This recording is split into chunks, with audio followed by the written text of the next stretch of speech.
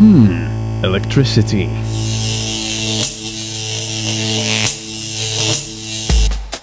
That's right. BMW once again decided to make a proper electric car. Avto Aktiv was kind enough to lend one of their i3 for our test.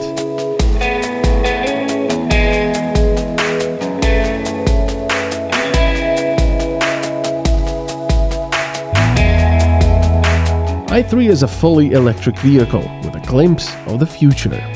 A glimpse of how we all will be driving in a decade or two across cities and suburbs.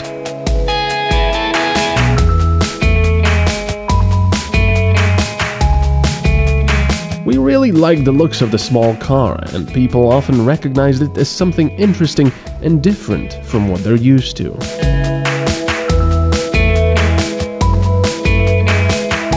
Actually, the i3 reminds us of something from a long time ago.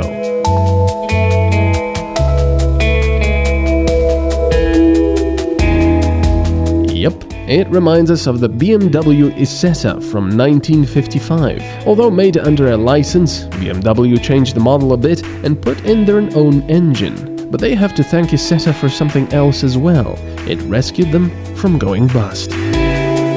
The electric dream started at the Olympic Games in Munich in 1972, when BMW brought two models 1602, which were converted into fully electric vehicles. However, the 350-kilogram heavy lead batteries and a range of only 60 kilometers meant the prototypes were not really suitable for mass production.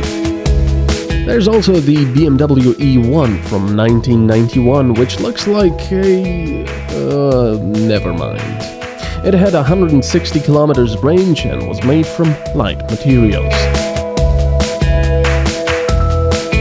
How far they've gotten with technology. And the result is today's BMW i3.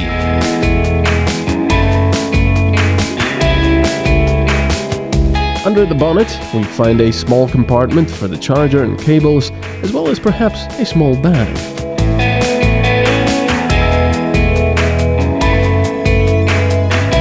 But that's not the only special thing about it. The back doors are rear hinged.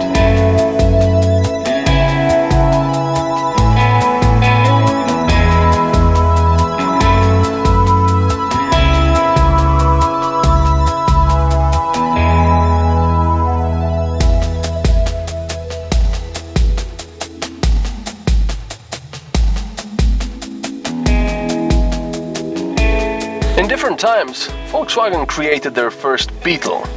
It became very popular later on and actually the preferred method of transportation for hippies. Perhaps because it was cheap, because it was reliable, and also because it sort of became the symbol for flower power. This car will also become their preferred method of transportation. Why? For very different reasons. Marijuana. Make no mistake though, industrial marijuana. i3 follows modern trends of being green with energy and materials. The door and dashboard covers are made from industrial hemp. Seat covers are made from 40% shorn wool. The car also uses wood from eucalyptus trees and olive leaves.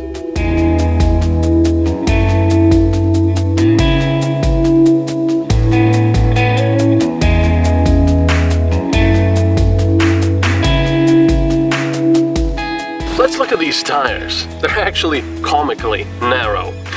They are 20-inch, but still extremely narrow for such a car. But that's all in the name of very low rolling resistance and thus lower energy consumption.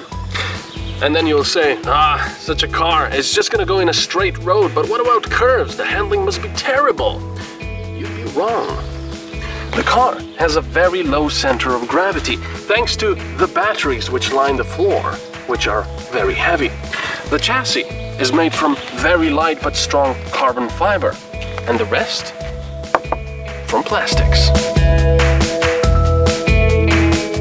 If you were to discharge the batteries completely, you can charge them up at home, providing you've got back there, in about 8 hours to 85%. If you were to find yourself at a dedicated charging station, there's also the fast charging option. Provided is the charger, which is a little bigger than your normal smartphone charger. It doesn't have a USB or micro USB. And then you simply plug in the other end into shit. What about speed? Electric cars were usually slow and boring. This BMW i3, not so much. 0 to 100 km per hour takes only 7.2 seconds, which is faster than many modern cars. It's definitely fun pressing the throttle in the future. It looks futuristic, it handles well, the acceleration is awesome, and you're not spewing toxic fumes into the environment. All of that for 36,550 euros. But Avto Aktiv didn't just give us the car for a test. We also accompanied Igor Stefancic, who cycled for 25 hours for Radio Kran's 25th anniversary. The car did it without any problems, especially since it had the optional petrol generator to fill the batteries.